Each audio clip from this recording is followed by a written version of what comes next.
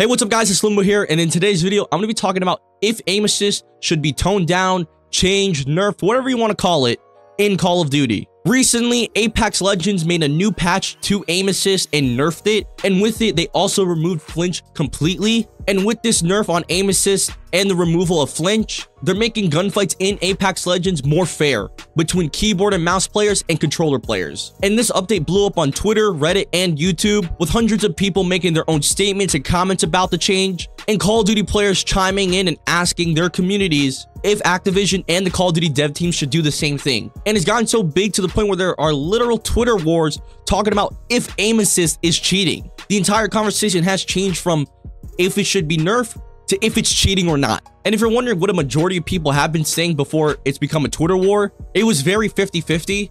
Some controller players want it reduced and changed so they can show that it's not aim assist that makes them good, but their own skill. Others who don't want the change to happen at all are saying that aim assist is in a good spot right now and keyboard and mouse players can have good aim if they work on it. They've also argued that the precision that keyboard and mouse players have with their mouse is an unfair advantage, and that aim assist is needed to counteract that and to give every gunfight in Call of Duty from multiplayer to Warzone a fair chance between keyboard and controller players. I don't really get the conversation that keyboard and mouse players have an advantage with how precise they are with their mouse. Not every keyboard and mouse player is like Shroud and or like some Call of Duty FPS prodigy, and not everyone has the time to work on their aim. And with all these conversations, arguments happening on Twitter and Reddit, and seeing some YouTube videos and comments, and I was wondering what's the good and bad that'll come if this were to ever happen. And I came down to this conclusion: players who are good at Call of Duty will be completely fine. They'll just have to readjust to the aim assist,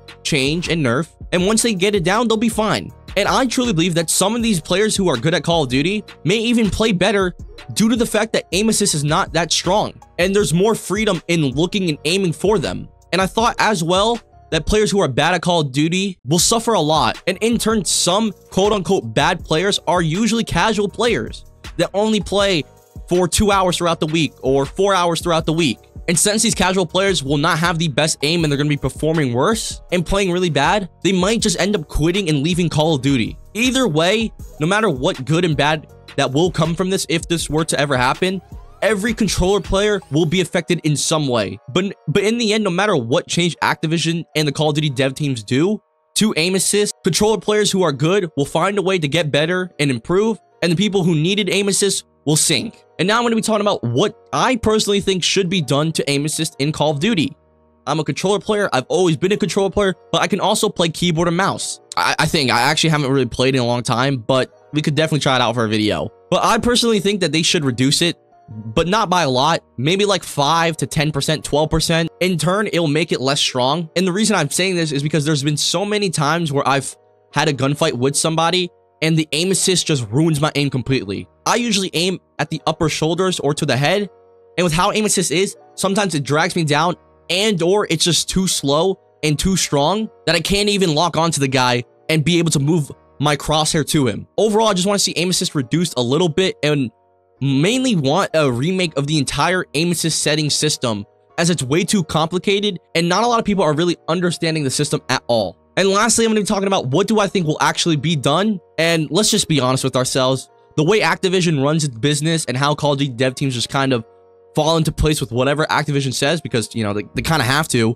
I feel like absolutely nothing will be done to aim assist. And it's mainly because of Activision and how they run their business with Call of Duty. They want players that are either bad, new, or just came back to the game to have quote-unquote fun with the game in order to keep player retention. And with player retention, their player counts go up, they stay consistent, they increase, and Activision has a higher chance to have someone buy a skin, a battle pass, whatever. The only thing I see being done to aim assist is a slight change in the aim assist setting system that we already have, and I see that being more likely done than the devs and Activision changing aim assist itself. But who knows? I'm not a part of Activision or the dev team. No one is that has been commenting on this. But whatever happens to aim assist, I honestly know that I will be fine. In Black Ops 2 and in Modern Warfare 3, I played with no aim assist because snipers usually argued about it, and I was like, let me try it out, and I loved it. If you guys enjoyed the video, drop a like, subscribe, and comment down your thoughts on aim assist and if it should be changed or not in Call of Duty. But yeah, I love you guys, and peace.